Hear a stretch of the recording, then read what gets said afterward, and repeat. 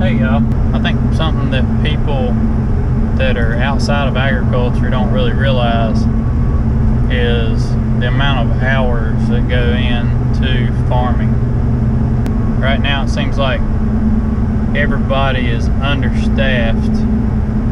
Well, other than some really big operations, which are few and far between, pretty much everybody in ag has always been understaffed as far as I know. As much dealings as I've had with it, we've always been understaffed. And I'm not saying all this to complain, just to enlighten.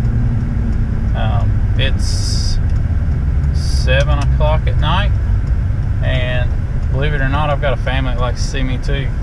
But they're calling for rain later this week, so it's gonna rain for like 3 or 4 days straight, and that is the absolute worst thing that can happen to a crop of pumpkins, especially, but pretty much any kind of anything related to produce. It don't want that much water. Once the crop is made, it's had all the water it wants, and after that point comes, water just makes stuff rot. So that's why I'm on my second load of pumpkins this evening. Still work a day job at the moment. That's why we are in a mad dash trying to get as many pumpkins picked as we can in the next 3 days before the rain sets in. So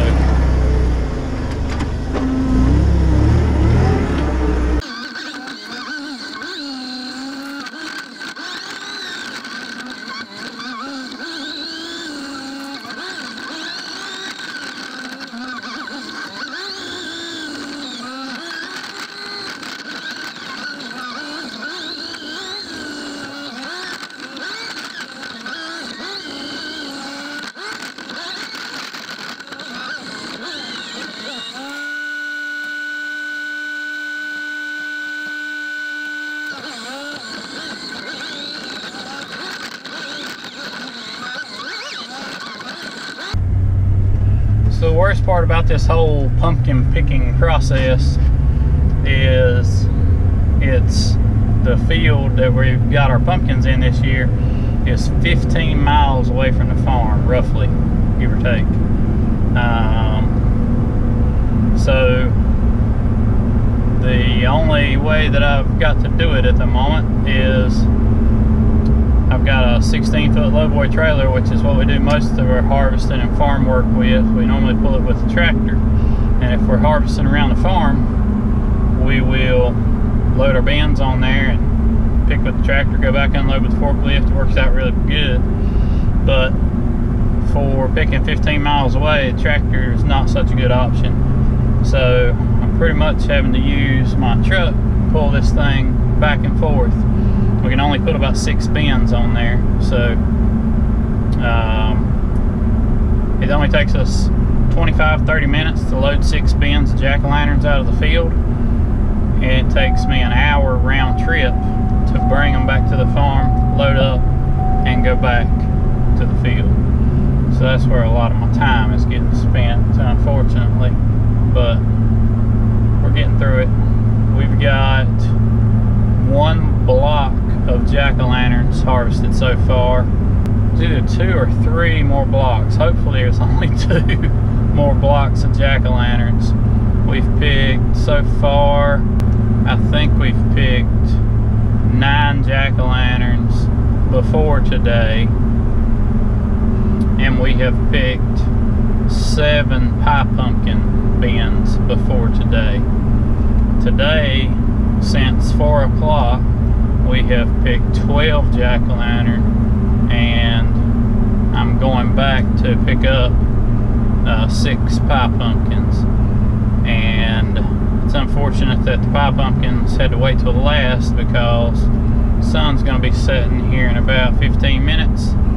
about when I get there, pie pumpkins take longer to load than jack-o'-lanterns, because instead of there being like, our jack-o'-lanterns have been running about a 45 count bin, and we grade in the field. We separate out the large carbon pumpkins from the small carbon pumpkins, and the large are like a 15 to 20 pound pumpkin, and there's about 45 of them in a bin, and the small ones are about 75 in a bin.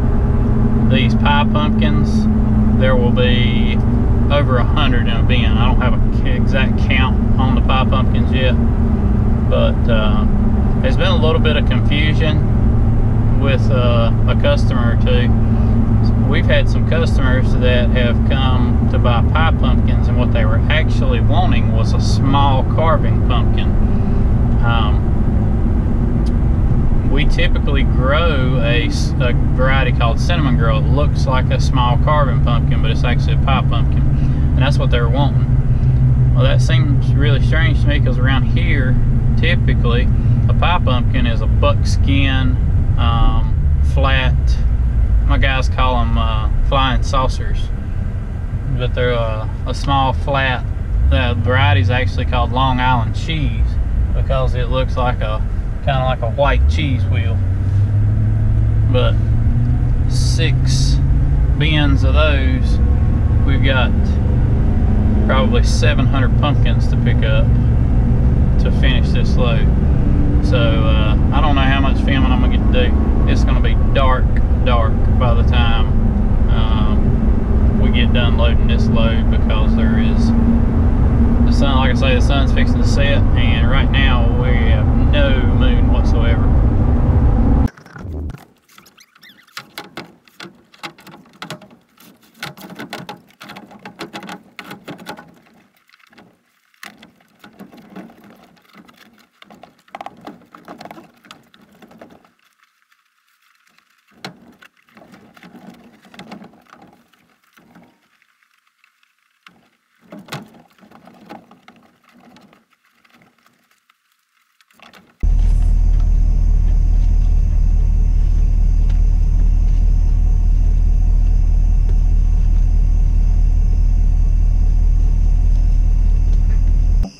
I was able to get done by 9 o'clock.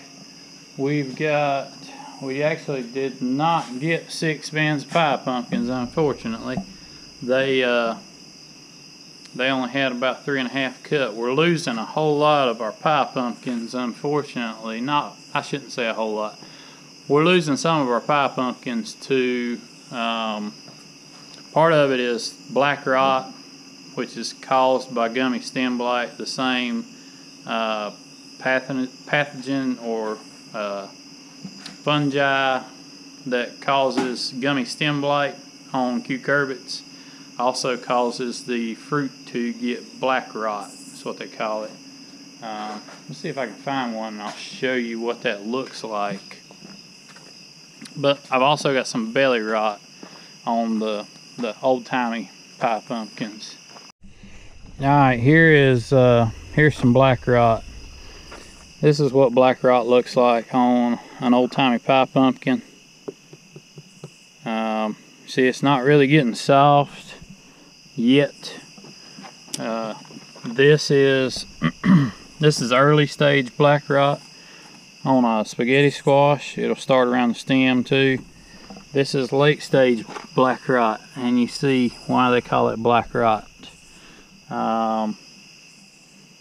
But this is black rot. Well, I think this is black rot. I know this is. I think this is too.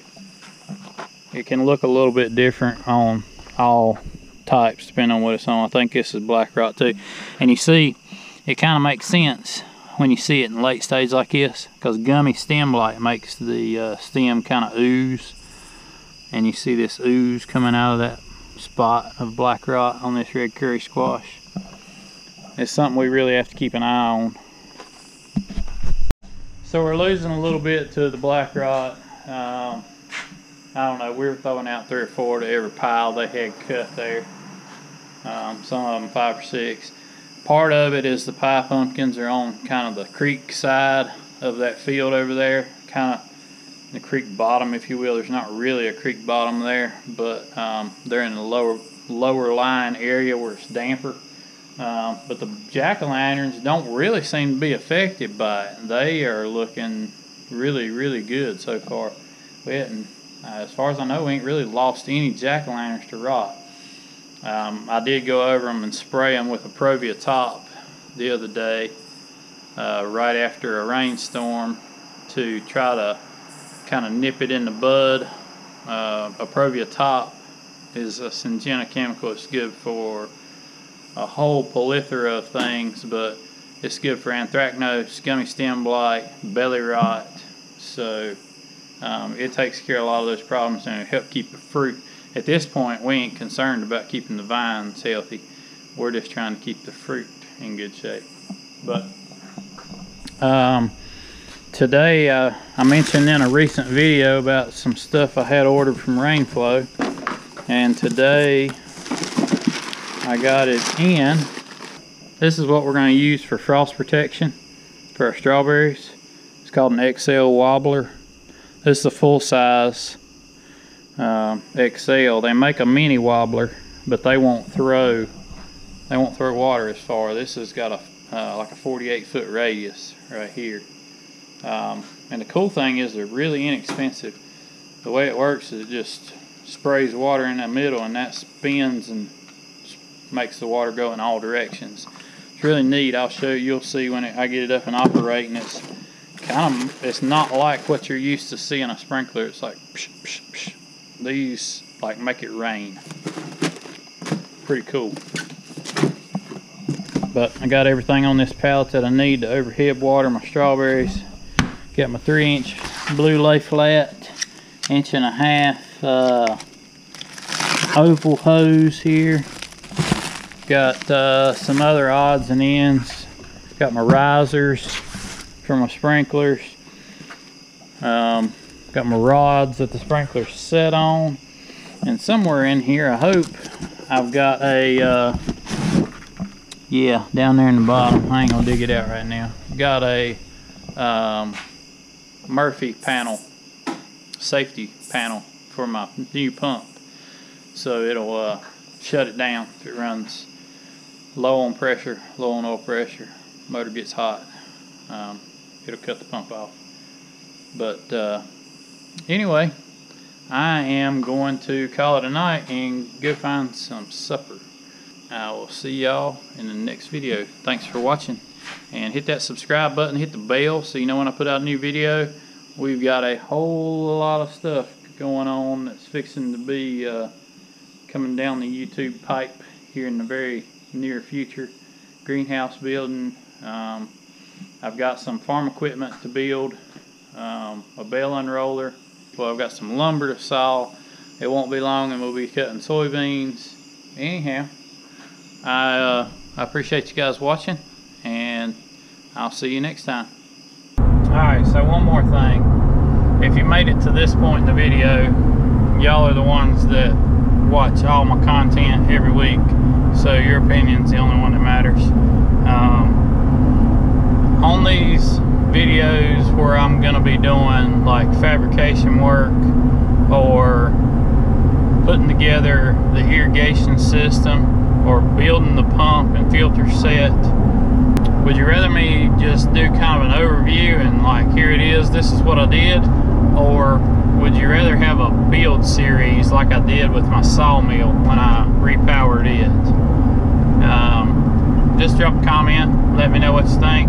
If you enjoy the in-depth details down in the briar patch and how everything went together, or would you rather just see like, yep, this is my new pump, and talk about it for 10 minutes and that'd be the end of it?